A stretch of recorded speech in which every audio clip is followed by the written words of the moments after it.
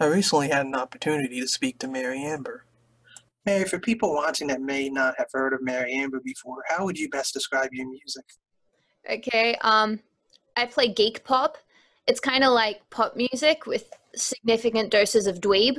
Um, just like think ninjas and lasers and going crazy on stage and wearing chopped up superhero shirts. So I perform at comic conventions and such things a lot nowadays, which is really fun. Um, yeah, that sort of that sort of stuff. Geek pop. Okay. You have a really good sized American fan base. Being an artist from Australia, how have you been able to achieve that? Well, I guess the internet is the only answer. I would love to actually travel to America.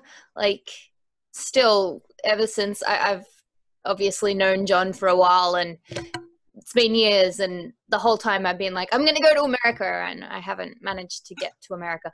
But at some point, I would love to get out there and actually meet people in person. But the internet's kind of the one thing that can do that right now without plane tickets. So. Has traveling influenced your music? Well, I went to Italy with my partner, and his family and stuff is all in Italy. And I went to Hungary as well, and that's because my family is over in Hungary, so they shipped me over there, which is really cool. It's helped a lot, like in terms of when I went to Italy, I took my ukulele because we were kind of doing the whole backpacking thing, and a ukulele is easier to carry around than a guitar. So came back and wrote like a song at 4 a.m. when we weren't like exploring Italy and put that on the interwebs. And then I'm recently just started releasing some songs that I recorded when I was in Hungary, and I recorded them like probably in a studio and stuff with a Hungarian producer, and that's been mad sick. Just it's really different with the different language as well. Like, I guess it wouldn't be the same in America, though it might be. I don't know. There's kind of different words for things, and they approach music differently. So, like, what I think of as a refrain is not what they think of as a refrain. And then they'll be calling things different things, and like, it's pretty cool. You like learn new ways of approaching stuff. So, definitely worth doing if you're a muso. It's a good excuse to travel. Okay. Behind every great artist is normally a great support system. Mary, can you tell us about some of the people behind the scenes that have helped you? Yeah, sure. I'll start off with obviously the second half of Meri Amber, which is my partner Patrick, and he is like he's definitely at least half of Meri Amber. He is the filmer, the photographer, the moral support, and you have no idea how important that role is. He's my roadie, and we scheme together. So we sit down, like being a musician is basically coming up with crazy ideas and then acting on them.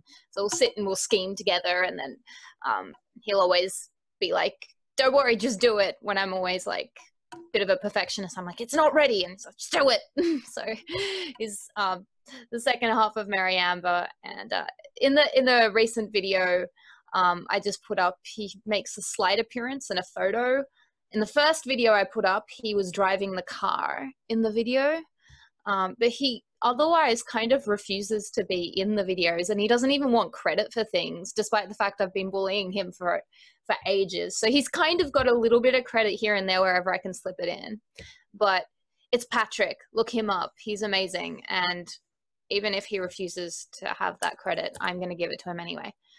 So that's the other half of Meri Amber. And yeah, he's the important half. I just sing. And then there's my parents. I can't thank them enough. Like I still live at home with my parents. So they give me edible food, because when I cook, it's usually inedible. And they support me like heaps. They still come along to some concerts, not all of them, because I told them to stop coming to all of them, but they're still a huge support. And yeah, my mum is still probably my number one fan. She's obviously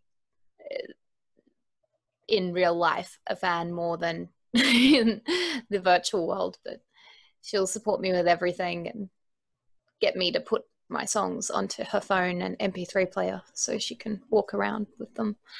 Yeah. It's really cool. Tell me something you enjoy outside of music that your fans might not know about. I don't know. Well, there's a lot of things they would know about. I'm pretty open. I've got my own comics, so you can read that on my website. I like making comics, and I hang out with the comic group in Sydney with other comic artists, and I go to those sorts of comic events and things because they're really inspiring. I think the time you knew me, I was making number plates, which is how it all started, where I do calligraphy and art, and they kind of be in these little boxes, right? And it occurred to me after doing that for about a year that I'm basically making comics. And I was never in the world of comics until this kind of dawned on me. And then I met a whole lot of other people that like combining text and pictures and making comics. So that obviously is a big thing I really enjoy. I like tea, chocolate, pizza. Like half my Instagram is pizza. If you want to see my personal life, I use my Instagram as kind of like a personal account, which is why it's exceedingly unprofessional, and half the photos are just me eating pizza.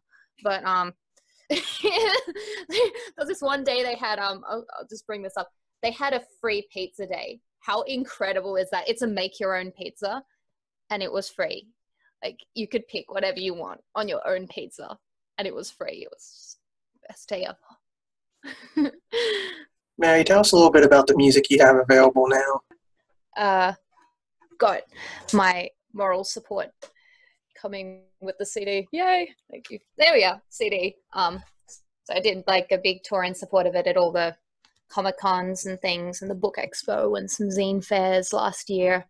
And this is my main EP. It's got My Superman boobs, not My Superman boobs. Everyone seems to think it's My Superman boobs, but they're two separate songs. Kudos, Friday Viral, Some of Us, Nothing's in Your Way. That's the Ninja one. Then We, which is the one where I won a competition, a songwriting competition. And so I just whacked that on at the end. And that comes with a comic I made too. So in like the album booklet, it's like a comic that I wrote and inked and colored and stuff.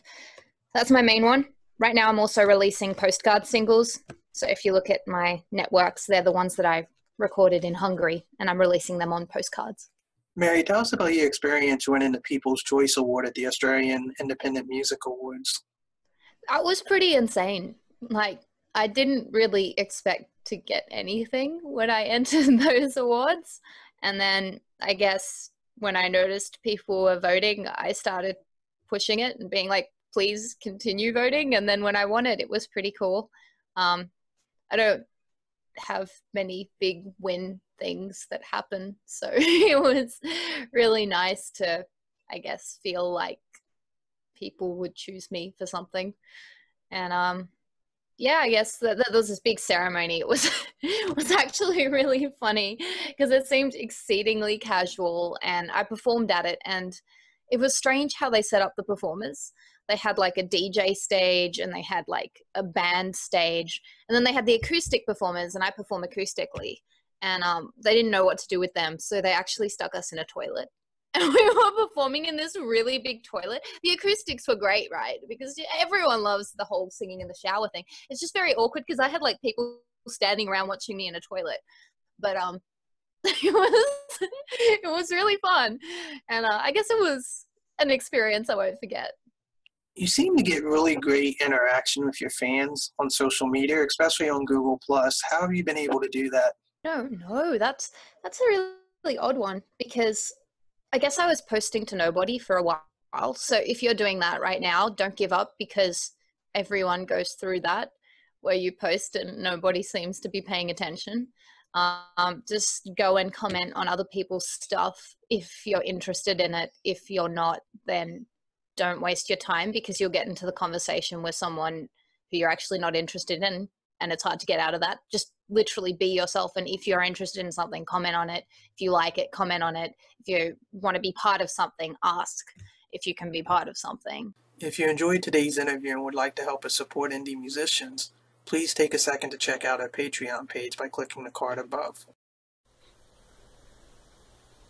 I get asked all the time, why do I do what I do as far as helping musicians? And being someone